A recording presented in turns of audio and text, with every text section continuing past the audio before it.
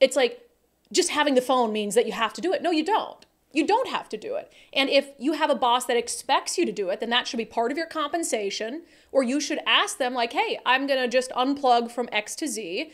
But if they expect you to do it, then that's just part of the job, and you've accepted that when you took the job. This segment is brought to you by Eastside Weight Loss Clinic. Some patients, like me, can lose 20 to 30 pounds in a month or two. Schedule your free 15-minute consultation today at eastsideweightlossclinic.com. Nicole.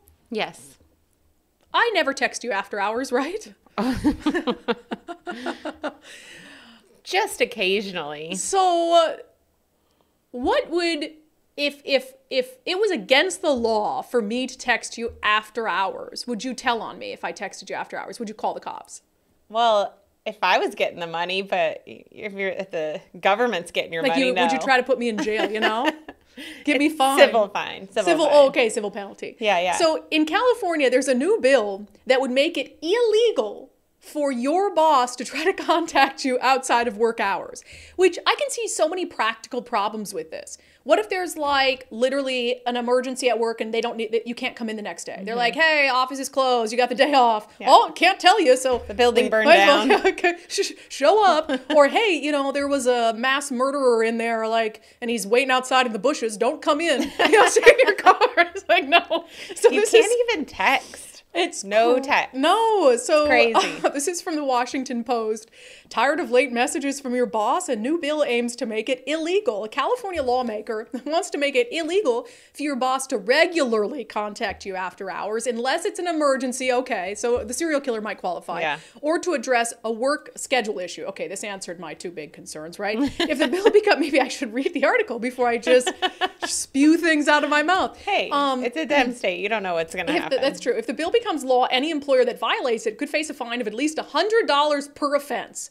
Quote, the villain here, if there had to be one, is not the bosses, but really the technology, said the Democratic lawmaker who's proposing it. Everybody has a smartphone, so they're available 24/7, and that has led a lot of people to feel they can never turn off. Our laws are not updated to reflect that reality. But the fine is not the way to fix it. Now, I agree. Like, work culture has gotten insane. And when you think back, I mean, I think that when we were truly out of the loop with email and, you know, landlines, we were certainly too young to know what it was like to have a, 9-to-5 job, 40 hours a week, and not have that constant email presence and phone presence, and be able to truly unplug.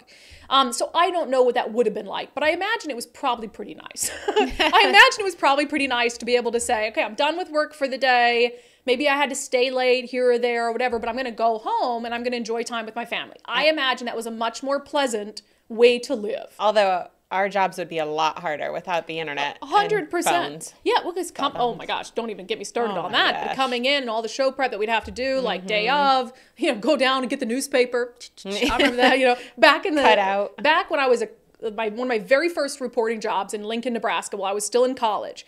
In order to find out what sort of crime stories happened the day before, we went to something called Cop Shop, where you actually went down to the police department. They had a whole stack of the cases of the police reports from the 24 hours prior. You'd go through them, and then you'd hand it to the spokesperson, and you'd say, I'm interested in getting some sound on this case. And then they'd come up there and answer questions on whatever cases the reporters handed them to. That's how we got our stories. So I do remember that. But anyway. Well, little other note is I did get a taste of that because the first radio host that I work with actually did still use the newspaper and cut out the articles and bring them in. And then I would have to kind of organize a little bit. Who was it? And then I'm not going to say. Who was it? It was David Bose, wasn't it? No. First, like 20 years ago. Who was it? First. You don't even know him. Okay. But I would print out all of his emails because it was like, moving into that new technology was rough for him. So I would print out all of his emails, and then he would write the responses to listeners, and then I would go and type the responses he wrote. Yeah, no, that's rough. But it's funny because then once his radio career was over, he works at the Apple store.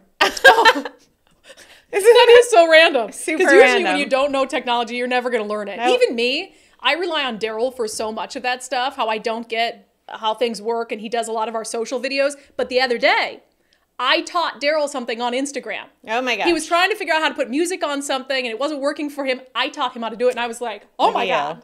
Anyway, so this bill out of California, it's ridiculous. This isn't the way to do it.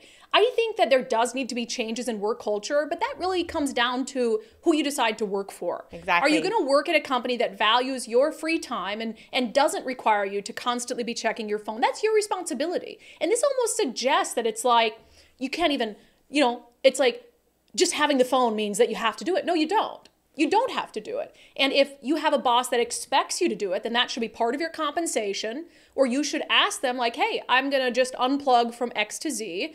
But if they expect you to do it, then that's just part of the job, and you've accepted that when you took the job. Like, taking this job, that, yeah, we're going to be working weird hours sometimes. Not 9 to 5. No. Not 9 to 5, and it's like here and there, and there's some flexibility. So part of that's on you. That's personal responsibility. Right. I do think it's going to require changes in both, right? Because these kids are being brought up on their phones in all extra hours, right? Yes. When they're not in school, the parents are handing them technology constantly. And so it's gonna require a societal shift somehow. And maybe someday we'll get there, but I don't see it coming anytime soon. I am pretty good at it. You know this. When I am off on vacation or whatever it is, my phone is dead.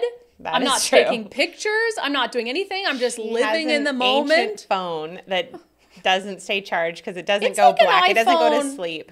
It's like an iPhone 8 or 10 or something. What number iPhone are we up on? To 15 now. Whatever, it works. It's fine. It has no case. Barely works. Both you and my mom, both of you have phones that don't go to sleep. So they just drain their batteries all day. And I'm like, they're forcing you into the new phone. Look, if it's an emergency, someone can call my husband. That's how I feel about that. If it's a work emergency, they'll call me. Or you.